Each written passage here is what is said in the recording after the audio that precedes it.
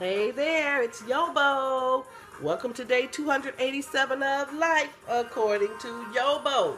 No mess, no stress, no BS. Today, YoBo is helping you learn something. Honey, I'm trying to educate you women on how not to get played in a relationship. We are about to move into chapter 3 of I Know How to Act Like a Lady, but How Do I Think Like a Man? But before doing that, I just had to share these stories about these two silly broads I saw on the Judge Mathis show. Sometimes we learn better from watching other women do stupid stuff. As I pause my Clark sisters and remind you that you can get my books at YoBo Productions, Facebook. Well, follow me on Facebook, YouTube, and Twitter. But my books at YoBoProductions.com. Ladies, sometimes we just don't want to listen to good stuff. And I know a whole lot of y'all ain't listening to me. You find this stuff entertaining. I email them to people, and I can tell how many people watch these videos. Look, there's some good stuff that's going to help somebody. But you know what? It's my job to record it. You know what? Whosoever will, as the Bible says. But let me tell you about this other silly broad on the Judge Mathis show again. She met the man online. They hooked up that night. She slept with him that night. And she said, and we started a relationship. Stop. Right there. Right there. You can't start a relationship with somebody you met last night. And you met him and slept with him the same night. That's not called a relationship. That's a booty call, and you got to know the difference. He was saying all along they weren't in a relationship. She says, yes, we were in a relationship. Let YoBo just break it down for you. Just because dude is coming over getting the booty, I gotta watch what I say, because I told you my grandkids watch these videos. Just because he coming over hitting it on the regular don't mean y'all are in a relationship. Whether you want to believe it or not, it ain't no relationship. You are a booty call. You are something to do until he finds something else to do. But since she said they were in a relationship, I'm going to go along with what she said. Let's see. Come, children. Gather around for this story. Let's see how this plays out. Y'all already know the way it ends because I said I saw it on the Judge Mathis show. After a while, she said, I noticed I was always giving him money, and he only came around when he wanted money. Okay. So how long did it take for you to start giving him money? I would say he got the money same night he got everything else. Then she began to notice whenever he had his money, he was nowhere around. He didn't come over to see her then.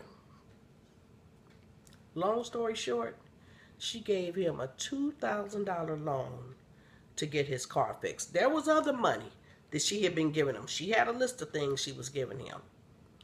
She gave him $2,000 to get his car fixed. And you know, she had to give him the money because he couldn't come see her. That was her boo. They were in a relationship. If she wanted to see him, he needed to have a way to get over there to see her. But once he got that $2,000, he was gone. Although he did repay $400 of the loan. She sued him for a lot more than $200 because there was other money all along the way. But she said, after a while, I began to see his true colors.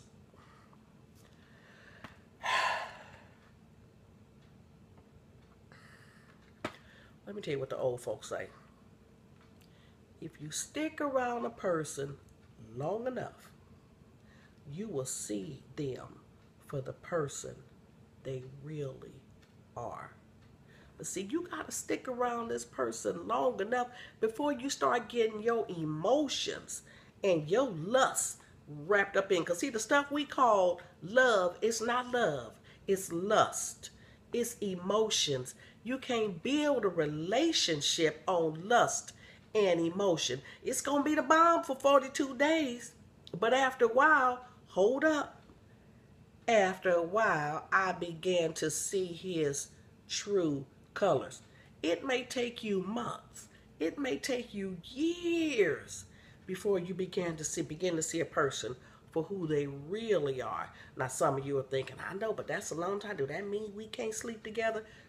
Let me explain something to you. A man can sleep with 15 women and not be emotionally attached to now one of them. Women, we're not wired that way. Once we begin to become intimate with a man, the next thing we know, we have fallen for them. That's another story I'm not even going to get into. That's where the oxytocin kicks in. Let me break it down to you real quick. Oxytocin is a chemical that is released when a woman is nursing, or when the man hit it the right way, and and you see stars. Oxytocin is released. That's for the woman to connect. She connects to that baby when that baby is nursing, and when that oxytocin is released, or when that man is with her, and she has her special moment, that oxytocin is released. It ain't him. It's the oxytocin. Okay, but what if it ain't the baby nibbling on her breast? What if it's dude nibbling on her breast? The breast don't know the difference. Now, once he get to nibbling on her breast, oxytocin is released. And unless she knows what I'm telling you, she thinks she in love with this dude. But what I just tell you, the old folks say, stick around a person long enough to get to know them.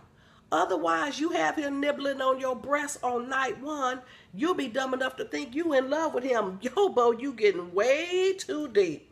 Much too much to cover in 6 minutes or less. That's why I'm going to call it quits right here. But y'all better believe YoBo. Believe me when I tell you. Take your time. Get to know people first before you think you have fallen in love with them. Come back tomorrow for day 288 of life, according to YoBo. We're going to start chapter 3 of I Know How to Act Like a Lady, but How Do I Think Like a Man? See ya. Bye-bye. If I can just find my mouse to shut off this video, it ain't working. I'll do it with my hand. Bye-bye.